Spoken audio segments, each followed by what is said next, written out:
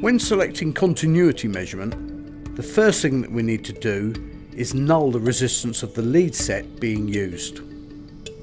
One of the features with the MFT1741 series and the whole Megger range of insulation and continuity testers is the auto start function. When you connect the leads together, the unit will start the test automatically and you get an audible indication confirming a stable reading has been made.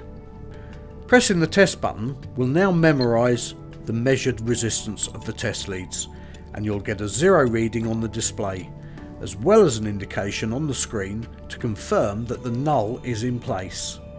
Having nulled the leads, we'll now take a straightforward continuity measurement. One of the features on the MFT1741 series is that it gives an audible indication when you have a stable reading. If you were probing or testing at a distribution board, there is no need to look at the meter, as you get the audible notice to indicate that the test has been completed.